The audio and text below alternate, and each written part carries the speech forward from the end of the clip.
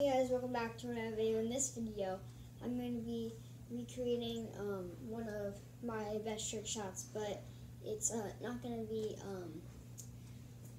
from my YouTube channel. This trick shot, there's like a lot of stuff behind this trick shot.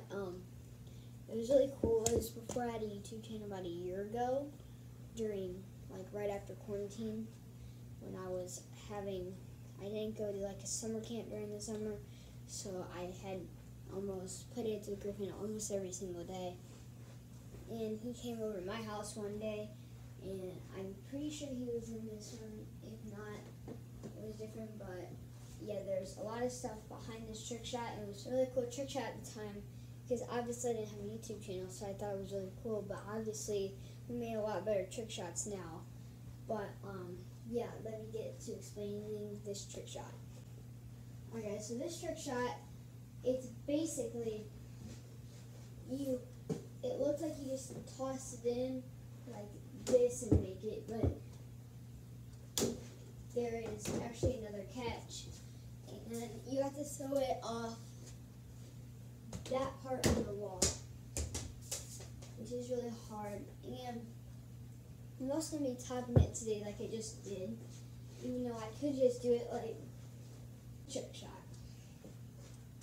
Alright guys, so I've been recording now for quite a bit, and I have an idea that I'm going to be faced this way, and I'm going to try to shoot in the hoop.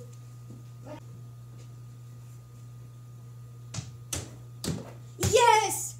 Let's go! Alright guys, I've been recording for a long time, so that's going to end the video.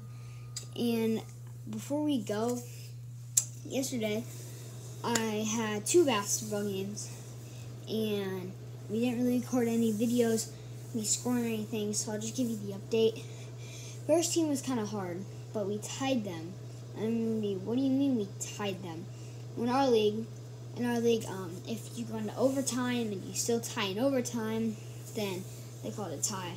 So I almost scored the go-ahead shot in overtime, but it rattled around the rim, hit the backboard, and went out. And I also made the game tying assist in regular time. I was on the floor and I shoved it back out to JC from the one video with my friends, and he made the shot from about mid-range. So that helped. And my update was we tied the first game 13-13. I scored about 6 points. I scored all of them in the first half. We do halves like college.